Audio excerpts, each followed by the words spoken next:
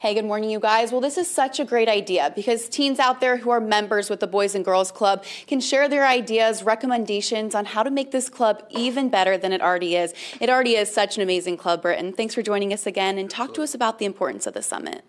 Yeah, I think the importance of the summit, one, is to hear that youth voice. And one thing that we hear often from our kids is that they want to be heard and they want to really have their opinions and their thoughts understood by the adults in the community and especially within the clubs.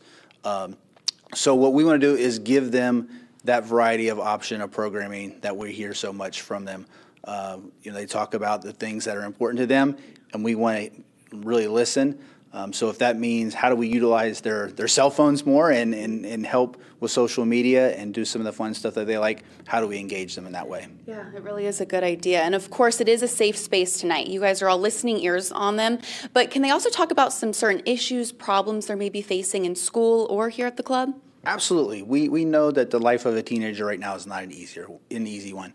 So we want to be a part of the solution. So we want to hear directly from them as they talk about some of those challenges and what those might be and how we can help. Yeah, and it's also great because it's preparing you guys for a new space that's just for high schoolers. Talk to us about that. Yeah, so in about a year, we'll be opening up a workforce development center right next door to our Shakely Boys and Girls Club here in Glenway Avenue.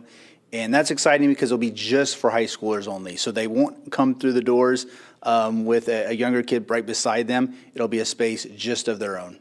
And is this something unique? Have other areas never had this just for high schoolers? Why do you think it's important? It is pretty unique. I think it's important because it allows us to have capacity to just serve the teenage population. Our clubs right now, it's K through 12, and that could be a challenge to have programming for such a wide range, whereas we have it just for high schoolers, we can really focus on their needs. Yeah, it's a great idea. And why would you recommend teens to come out tonight? They're all welcome, right, if they're members here? One, because I hope that's going to be a lot of fun for them to be able to share out. And then I think it'll just be good conversation. I think teens, and I know teens want to be heard, and this is an opportunity for them to really share their thoughts and opinions and be heard. Yeah, definitely is an important need. Thank you for all of that, Britton. Remember that summit is happening tonight. That's at 5:30 here at the Shakely location. For now, back to you.